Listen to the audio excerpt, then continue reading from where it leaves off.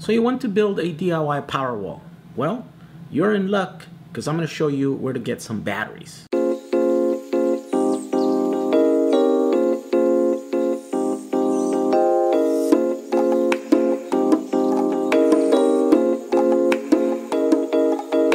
Building DIY power walls is a real thing now. There's a whole lot of people doing it. The video that Motherboard did on the whole subject is now nearing 1 million views. And likely now I have several videos that are past the 1 million views. So there are a ton of people that are watching us and they are starting their own projects. So with that, the first thing they have to do is find sources of lithium batteries. Luckily here in the States we have several sources and we have our choice. We can get expensive cells, affordable cells, and even more affordable cells, and then even more affordable cells, right? So today I'm gonna compare two of them.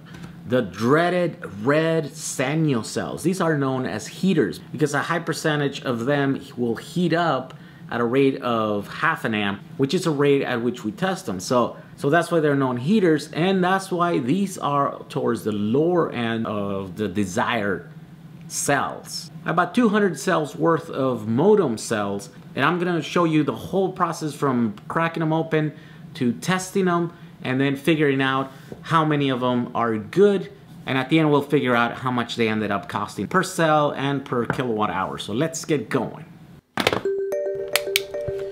First thing you'll have to do is crack them open. It speeds things up if you do the same step to all of them. So you'll end up with all of them looking like this. Next, you gotta cut all the connections and remove the electronics. I'm weird and I saved some of those things just in case. At this point, you should have a bunch of loose cells, ready to be tested. I use two kinds of charger testers, the Sand Flare and the Litocala. They're almost the same thing.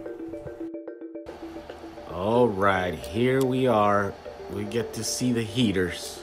Oh man, 150 degrees. Those are cooking. Gotta remove those. Here we go. That one right there. 150. Also a heater. Gotta mark them. 142.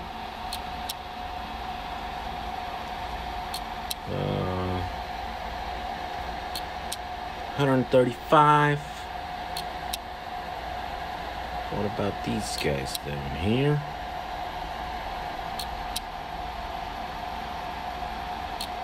There's one there. Gotta remove those from the pack. After they are done, make sure you mark them with the capacity and internal resistance. Here's how my 198 cells break down. 13 of them were 2200 milliamp hours, 10 were 2100, 23 were 2000, and so on and so on. A total of 129 are usable. 50 were completely dead at 0 volts, and I was unable to wake them up. And the rest, 19, are heaters, also not usable. Doing some quick math, that yields 65.15% usable. So now let's work out how much they cost. If you add up all the capacities of all these cells, you come out with a total of 903.91 watt hours of usable battery. So I paid $45 plus $20 shipping for each one of these boxes. I bought 2 boxes, so that equals a total of $130. So that comes to a grand total of $143 per kilowatt hour. Now that's not bad for brand name cells. Yeah, sure, you have to do a bunch of work and you have to find a way to get rid of 35% of the cells that were unusable. Now I will do some experiments with those later in a future video, but for now I want to compare these, which are generally, considered as the worst of the modem cells, to some of the other ones, right? Let's compare them to the more attractive 2600 milliamp hour cells, right? I also bought 2 boxes of the gray cells. These are higher quality. I didn't get a single one that was a heater. If you add up all of their combined capacity, you come out to a total of 1963.96 watt hours of usable battery. I paid $160 per box. I bought 2 boxes, so that comes out to a total of $320. Doing the math, that comes to a total of $163 per kilowatt hour. So these are about $20 more per kilowatt hour, but it's less work, as generally you don't have to process as many cells to get to your target battery capacity. Now, for good measure, let's also compare batteries from another seller. Power to Spare offers cells that come out of medical equipment, and they yield a higher capacity. I bought a box that yielded 1148.93 watt hours, and I paid $208 for that box. So if you do the math, that comes out to be around $181.43 per kilowatt hour. More expensive, but these were tested, so there's less work on your part. You basically just have to re-sleeve them because the sleeves are in really bad shape, but he offers you extra sleeves so you can replace them. So there you go, 3 different commonly found model of cells by 2 different sources, and at least the anecdotal cost per kilowatt hour, right? So now that we have this info, what can you make with these? Well, a bunch of things, it turns out. You can make packs like this using the, commonly used battery holders. You can build battery packs like this, 24 volt, to run my charger and charge other batteries. You can build small battery packs like this to run video equipment. You can make electric skateboards. You could even make an electric car with them. Or you can try one of my rapid build systems, right? Where you can just snap the batteries in place like that. And then after you do a bunch of these modules, then you can create assemblies like this, or bigger like this, right? And eventually you can fill whole boxes like this with about 5 kilowatt hours worth of battery.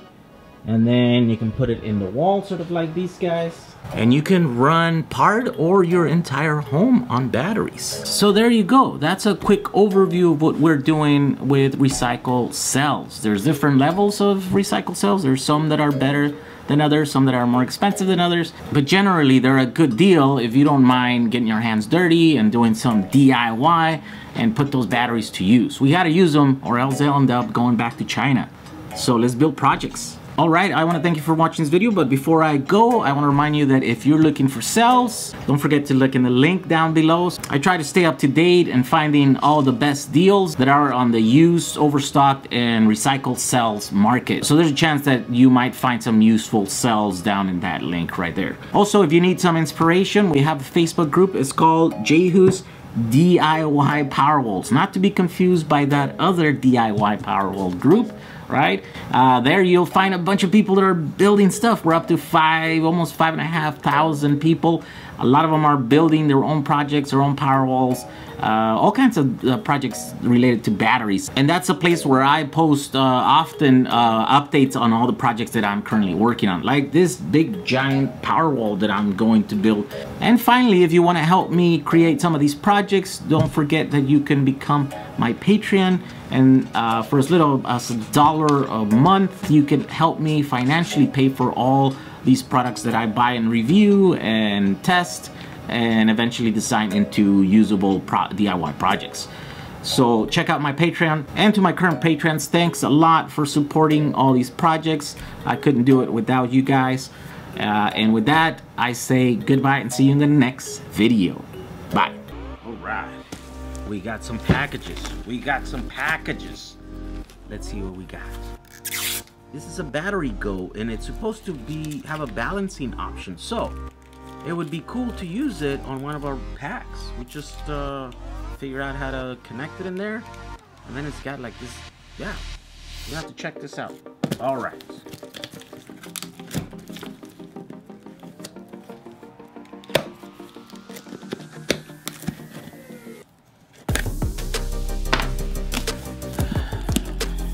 Look at that, Chinese letters. More stuff in Chinese. Wow. Chinese stuff.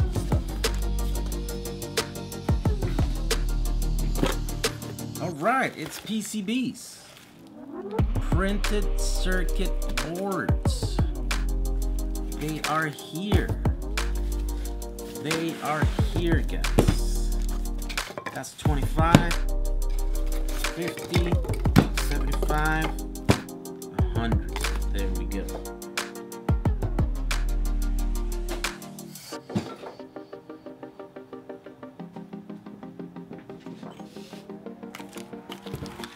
open one of these guys.